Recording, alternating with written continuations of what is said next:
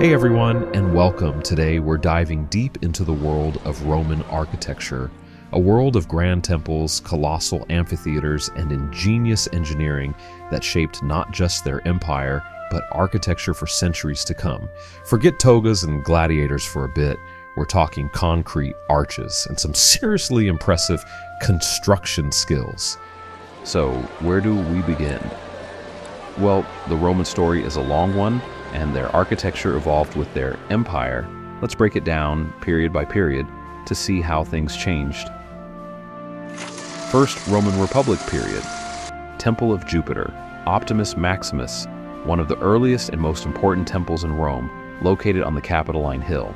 It was built in the traditional Etruscan style with a deep porch and three cellas for the Capitoline triad, Jupiter, Juno, and Minerva. Temple of Portunus circa 100 BCE, a well-preserved example of a small Roman temple in the Forum Boarium. It features a blend of Greek and Etruscan architectural elements with Ionic columns and a high podium. Basilicas, public buildings used for administrative and legal functions, began to appear. Examples include the Basilica Aemilia and Basilica Julia in the Roman Forum. Second Late Republic.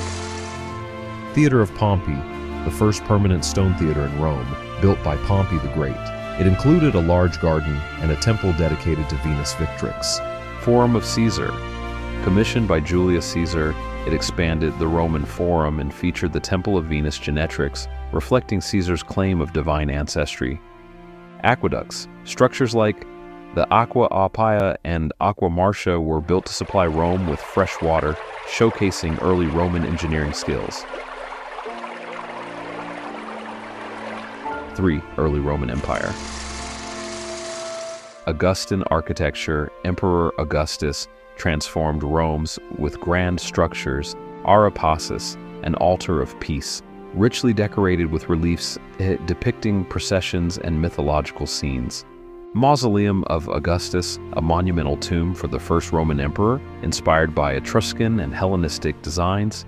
The Pantheon, the original Pantheon, was built by Marcus Agrippa, but was later reconstructed under Hadrian. Colosseum. Commissioned by Emperor Vespasian and completed under Titus, this massive amphitheater could hold up to 50,000 spectators. It featured an intricate system of vaults and a retractable awning for shade. Domus Aurea, a lavish palace complex built by Emperor Nero after the Great Fire of Rome, with opulent frescoes and a large artificial lake. 4. High Roman Empire. Trajan's Forum and Market, a grand complex designed by Apollodorus of Damascus. The column of Trajan, decorated with a spiraling relief, celebrated Trajan's victories in the Dacian Wars. Hadrian's Villa, a vast estate near Tivoli, featuring an array of architectural styles including Greek, Egyptian, and Roman, showcasing Hadrian's love for diverse cultures. Pantheon, rebuilt by Emperor Hadrian. The Pantheon is a marvel of engineering, with a massive unreinforced concrete dome and an oculus that provides natural light. Temple of Venus and Roma.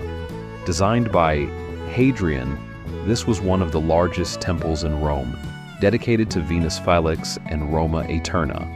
5. Late Roman Empire. Baths of Caracalla, one of the largest and most luxurious bath complexes in ancient Rome, featuring hot and cold baths, a gymnasium, and libraries, all adorned with marble and mosaics. Aurelian walls.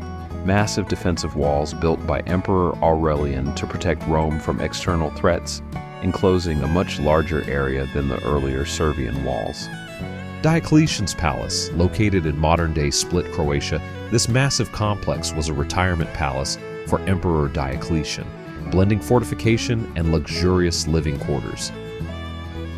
Basilica of Maxentius and Constantine, the largest building in the Roman Forum, featuring massive vaulted spaces and a colossal statue of Constantine. 6. Christian architecture. Old St. Peter's Basilica, commissioned by Emperor Constantine, this was one of the earliest and most important Christian basilicas in Rome, built over the burial site of St. Peter. Church of the Holy Sepulchre, constructed in Jerusalem by order of Constantine, marking the traditional site of Jesus' crucifixion and resurrection. Santa Costanza, a circular mausoleum built for Constantine's daughter, featuring a central dome and early Christian mosaics. Arch of Constantine, a triumphal arch celebrating Constantine's victory at the Battle of Milvian Bridge, incorporating spolia, reused sculptures from earlier monuments. Key architectural innovations and features. Concrete. The use of concrete allowed Romans to build massive and durable structures, such as the Pantheon's dome. Arches and vaults. Mastery of the arch led to the development of aqueducts, bridges, and monumental buildings like the Colosseum. Domes. The Pantheon's dome remains one of the greatest engineering achievements of antiquity. Urban planning. Roman cities were planned with a grid layout, featuring a forum, bathhouses, amphitheaters, and aqueducts. Roads and bridges. The extensive network of Roman roads and bridges facilitated trade and communication across the empire.